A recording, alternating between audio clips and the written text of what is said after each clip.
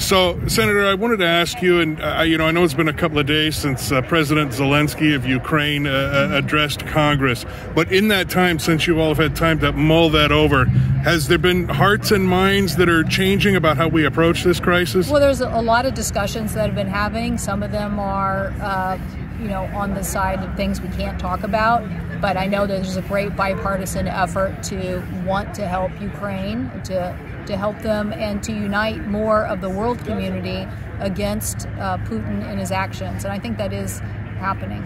Yeah, absolutely. I mean, we all keep seeing these pictures, the Russians bombing civilian sites, places with children. Are we starting to lose a little patience with that and maybe not let that go on for much longer? Well, I think it's very important that we hold him accountable for those actions, and declaring him as a war criminal, as the president did. I agree with that. Very important for Europe and the United States and other countries to make sure that we're doing everything we can to support Ukraine. What's your sense that this could be at some point resolved diplomatically?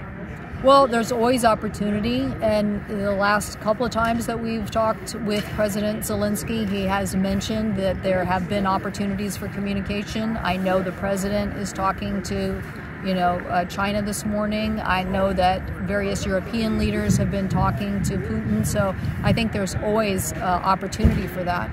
What do you think of Zelensky as a leader? I think it's been phenomenal. The amount of communication to the world and clarifying what he needs, the resolve of him and his nation to fight this aggressor has just been incredible. On the other side of the diplomacy question, and this is a little bit personal for me because I'm really in genuine fear that we could get into direct conflict with Russia. What's your thought? It's very important that we use our economic power to address this issue, because then you are taking away the economic ability to fuel those efforts. So the more aggressive we can be, I signed on very early to say that we're not going to give them preferential treatment and status as it relates to trade in the most favored nation clauses that we do for trade organizations. Why we have to focus on taking things that they get access to our markets for their economy. We need to use the economic might.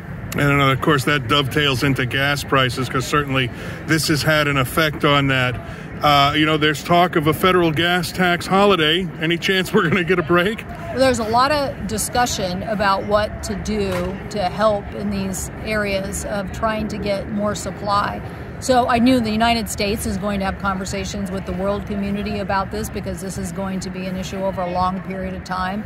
And I think that we have to ask people, in this environment too, what else they can do to help us right now. So I think all of these issues are going to be on the table. We sent a letter yesterday to oil company executives asking them to come before the Commerce Committee and talk about this. And so we're going to look for some answers. Well, and, I know you've been a watchdog with that. There's a lot of folks who feel like there's a little price gouging going on right now, especially with oil having come back down a little bit. Well, I think, we all want to do something to fight the aggression that the actions that Putin has taken. But I think what we need is the oil companies to tell us what they're going to do to help in that effort as well. Okay. Anything you want to add, Senator? No. All right. Thanks a bunch. Thank Appreciate you. it. Yep.